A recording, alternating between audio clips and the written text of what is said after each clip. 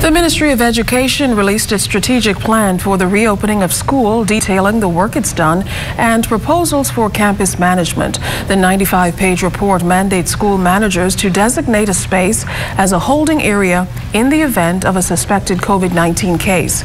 They're also required to dedicate a room to be used to address traditional health concerns. In the event of a suspected case, the plan speaks to isolation of the infected individual, the shutdown of the area immediately, and consultation with the Ministry of Health's surveillance unit. The plan also includes the requirement of mask wearing to enter campuses and to enter any school transportation system. Inter-school competitions, including the spelling bee and national debate, will be held virtually.